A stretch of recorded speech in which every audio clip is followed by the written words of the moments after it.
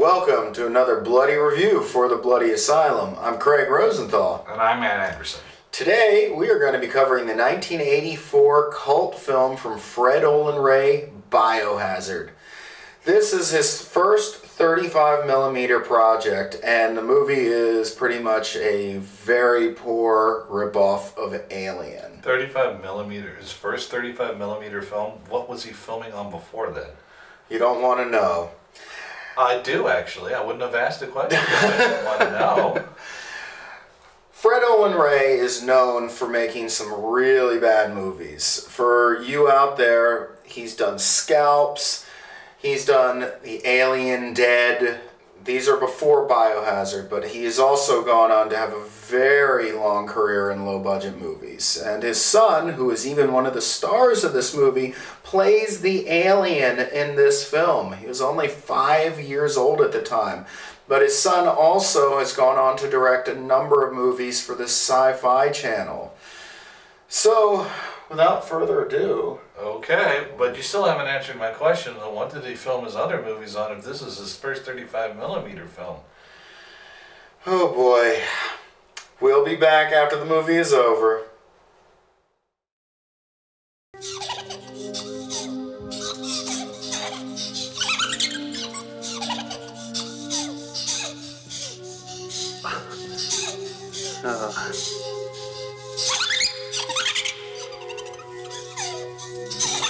This can't be real. Biohazard just wrapped up, and why don't you tell us what your thoughts were on it first, Matt? Oh my goodness.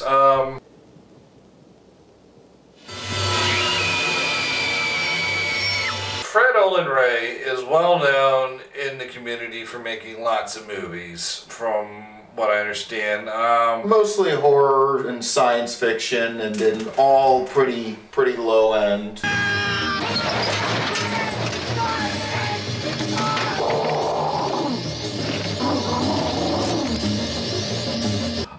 It was an experience not soon forgotten. Get to the point. Why are we here, Dr. Williams? The first thing about the movie that struck me is there's a lot of driving in this movie. Oh yeah, the first 30-35 minutes of the movie is just a lot of driving in the desert.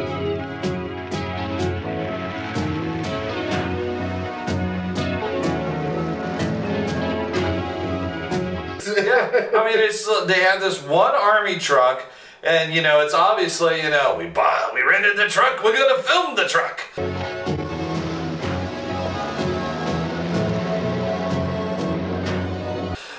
Because the generals, and first of all, even in the 1990s, generals would not be riding any bright orange Jeep.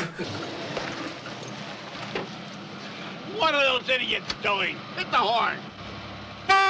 They would be riding in a either a blue or green colored Dodge, completely enclosed with air conditioning, not in somebody on the cast's big red Jeep. So that was the first thing. There's a lot of driving in it. I mean, more driving than Ballistic X versus Sever ever had.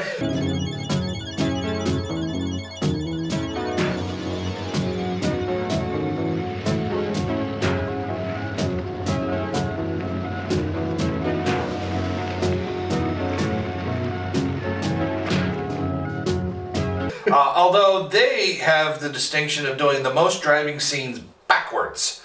So bizarre. But regardless of that, then the next thing you see is the only one of two females, so this is a very male-dominated film. The female is Sheena from the episode of Star Trek where Captain Kirk's on the Triskelion planet and she's the one in the space bikini. I beg your pardon. Yellow. The sun. The card is the sun. You're right. You're right again. This is ridiculous. But anyways, so she's in this movie, and if you've ever wanted to know what was underneath the space bikini, don't you worry. There is at least one scene, and only one scene, that shows you what you've been missing. And then the only other female in it, of course, naturally is also topless because, from what I understand, Fred Olen Wade does porn now, so you can definitely see the seeds of his porn destiny at the very beginning of this movie. I didn't come 500 miles to see this kind of freak show nonsense. Well, you must admit, she does have something going here. So, you know, I mean, granted, Star Trek was still not exactly, you know, high-budgeted TV series, but still, you know, you go from that to Biohazard, that's a huge step backwards. Well, she did, looking up her filmography, she was in one of the Blood Island horror films from the late 60s, which is very much in the low-end grindhouse B-movie range. Not good stuff either. I mean, fun, but not good. Oh, yeah, well, and then the whole movie, it's the fact that the director's son, his 5-year-old son, is in a suit, and it's very obvious they just gave the kid, put the kid in the suit, gave him a crap ton of Kool-Aid, and said, "Run!"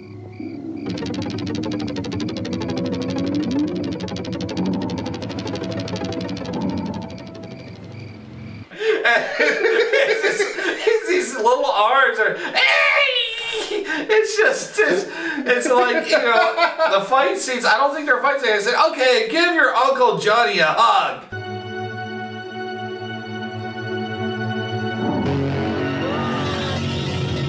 Uncle Johnny! So, you know, you got minimal nudity in this bad film. In the beginning of porn, you see this little kid running around. The dialogue is stupid. The acting is weak. There are at least 2 characters chewing gum constantly through the movie.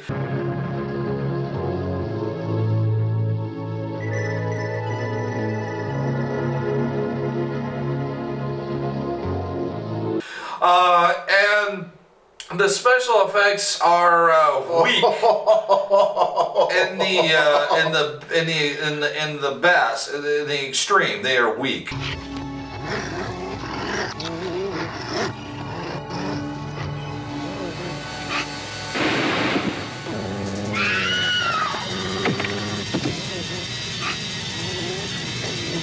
You're watching this movie, and then they introduce a big plot twist. At the very end. At the very end, and then the actor who's in it, he's just like, yeah, I think that's enough, cut. I think that's it. And then it goes to the credits. And then a blooper reel. Yeah. In a horror film. Horror films don't have blooper reels, you know?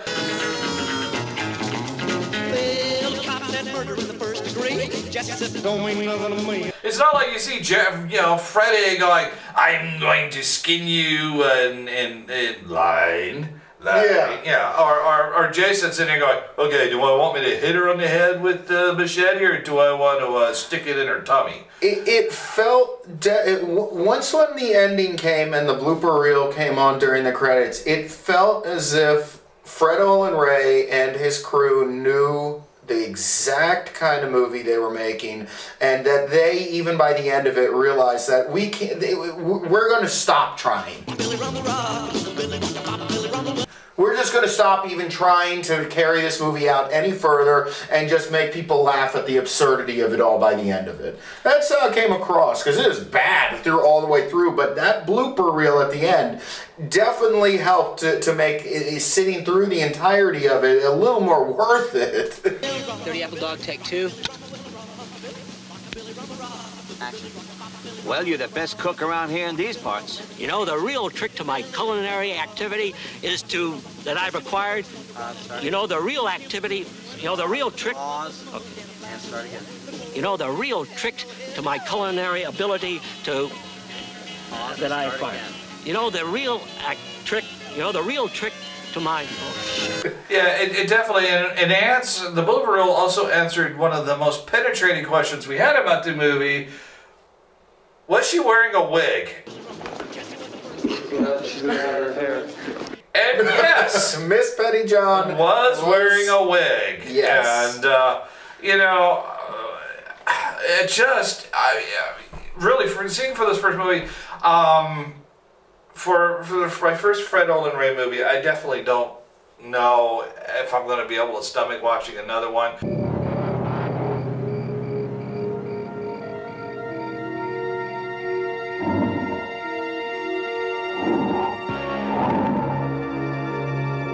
I admire anybody who do movies like that. I admire, you know, Fred Olen Ray. I admire Roger Corman. You know, I admire even Robert Rodriguez when he first started. You know, the low budget, they try to do their best. John Carpenter, you know, and some rise to the challenge and others go into porn. And so I think, you know, Fred Olen Ray must have at some point during this movie or one of the many other movies realized, yeah, porn would probably be a better fit for my directorial style.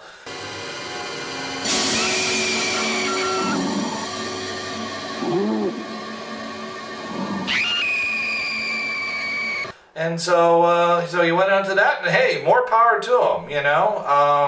Yeah, the guy he's still making movies to this day, and I don't know if he's actually making any more movies like this, but I know a majority of the stuff is your late night, you know, softcore porn. He's worked with numerous porn actresses, and yeah, he's definitely found his niche at this point. So, and more power to him, because if he's doing that, then he's saving us from having to have more movies like Biohazard.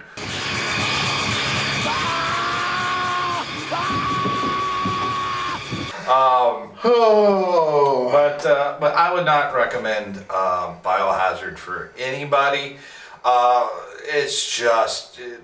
I mean, MST3K on Netflix, if you don't do one of his movies, if you haven't done one already, you need to do this movie, really. Because this is just right. We were riffing all the way through the movie. There was absolutely, at no point did we take the movie seriously. You can't. And you can't, and there were actually parts where we would miss what was going on, went back, and still weren't lost. And then some of the funniest part is the decisions that some of the cast makes or the characters make is dumb. But what was really just made me die laughing was this alien artifact. It's obviously made out of cardboard and tape. Oh, yeah, clearly. Yeah, it's clearly. Just. I mean, some artifact. Here. Okay, now I'm going to try to hammer it back to size. Now, step back.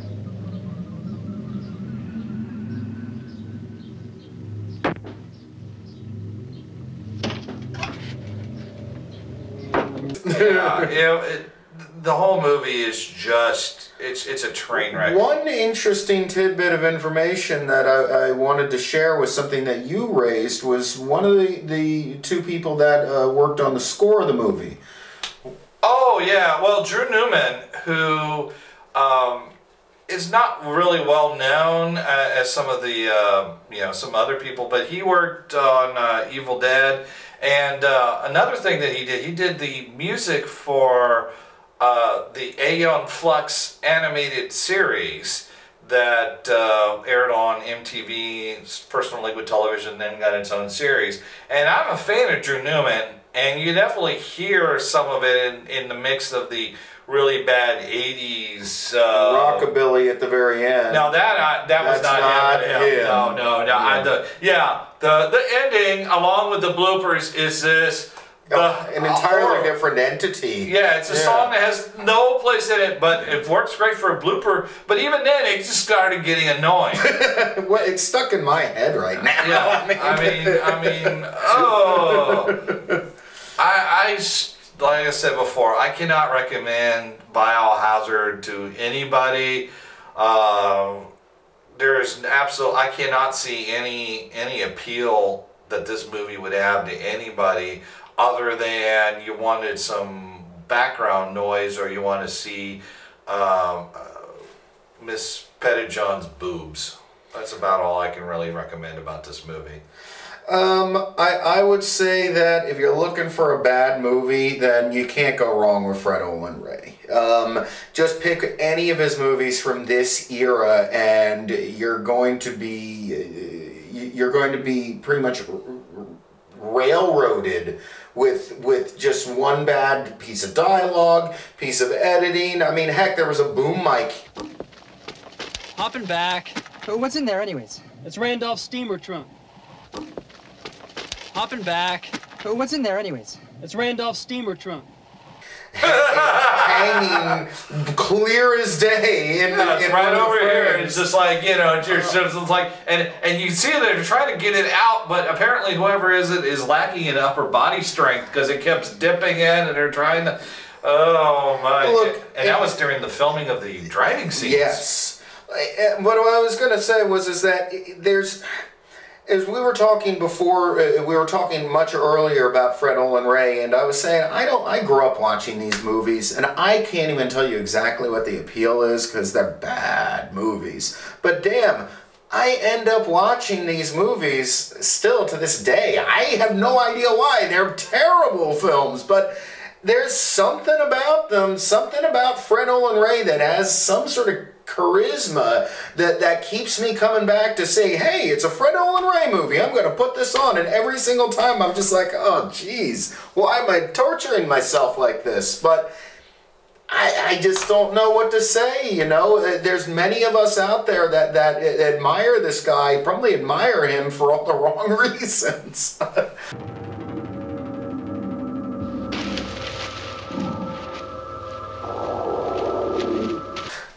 Yeah, I like I said, I don't think I will ever watch, or if I do, it will just because probably for another review like this, because there are so many bad movies out there, and his movies are just on the edge of bad. I mean, they're not Bloody Mallory bad. That's a different sort of bad. This is a little more self-aware. Yeah, I mean, I definitely would say that he was aware of what he's doing, obviously because of the ending. So so he's obviously not, and he's found his niche. So yeah, don't waste your time on this movie unless you are a part of the cult of Fred Olen Ray, and then you should absolutely have a blast with it then. Yeah.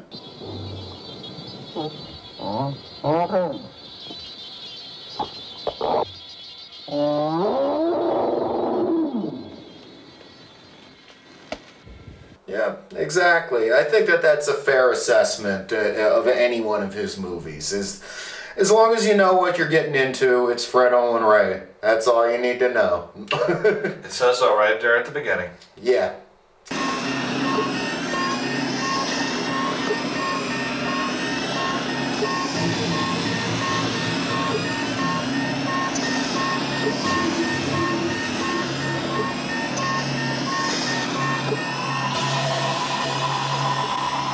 So thank you for joining us for this segment, and I don't know if this is going to turn you off to watching Biohazard or whether it's going to make you actually now seek the film out, but regardless, we hope that you got something out of the review. My name is Craig Rosenthal. And I'm Matt Anderson. Thank you again.